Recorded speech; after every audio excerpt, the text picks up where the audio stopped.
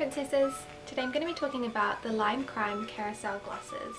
If you do not like Lime Crime and don't want to support them, that's totally fine with me. You can definitely click away now. You don't need to leave a nasty comment because I'm doing a review on the glosses. I am aware of the scandals surrounding Lime Crime, but I already had a bunch of their products, so I completed my collections and now I'm going to do the reviews. The product description says, shines like a gloss, pigmented like a lipstick, and loaded to the brim with sparkle. Vegan and cruelty free. I have all 5 of the shades and I find them to be very interesting products. I'm currently wearing this combination on my lips, which is the NYX Soft Matte Lip Cream in Istanbul and the Lime Crime Carousel Gloss in Snowsicle.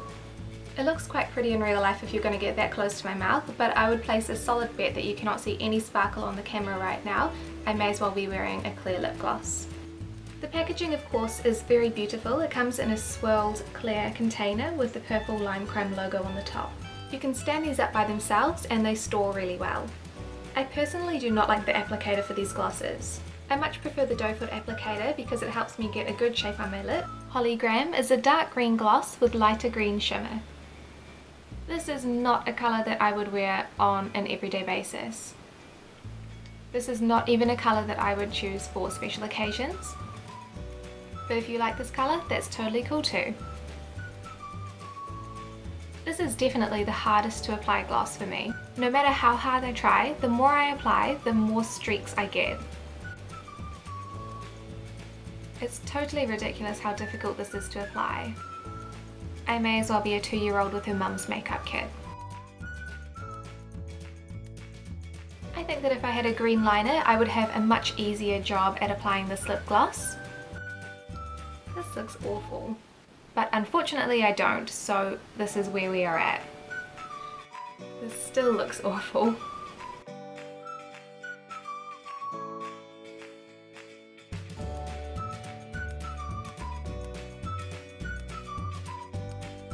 Present is a really lovely purple berry colour. I really enjoy the colour of this gloss, but this gloss 100% no question asked needs a lip liner.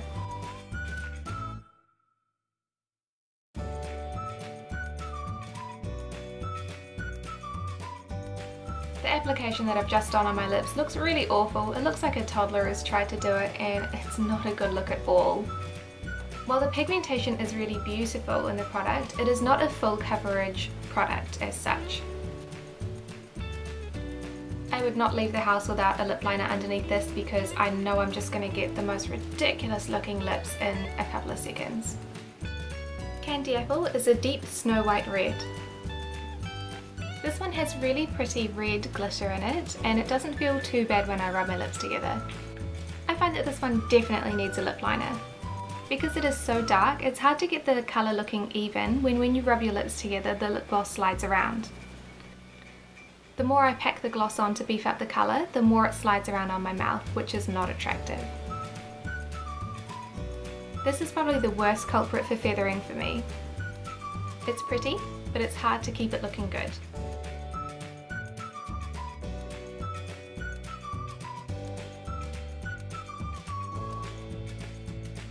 Cherry on top is a very pretty pink red. This one has the least amount of glitters and it's probably the one that I like the most. Though I still can feel the glitter when I rub my lips together, it's just so weird. I've never had that on any other glittery lip gloss.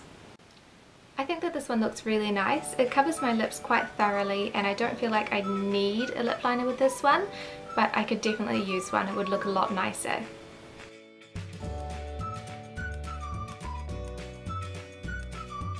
Snowsicle is a clear gloss with holographic shimmers. I find that this is the most unpleasant gloss to use because it has the most glitter in it. The glitter particles seem to be very large and I can feel them when I rub my lips together, which is really gross. I can feel them to the point where it actually feels like a lip exfoliator rather than a lip. It's nowhere near as shiny and glossy as it's shown on the website, and the glitters are more like silver rather than holographic. If you catch them in the right lighting, they do look a little bit holographic, but in reality you don't have a bright light shone on your face all the time, so that just looks like silver glitter in a clear gloss.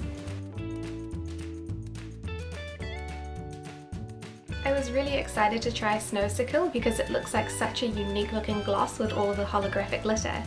But when I swatched it, I noticed that you cannot really see much of the holographic glitters in real life.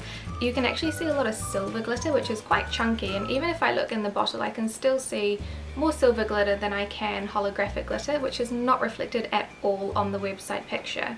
The picture on the website shows only holographic glitter. There is no silver glitter in there at all. It's a completely different gloss. These lip glosses are quite pigmented, but they're not as pigmented as you would expect from a lipstick.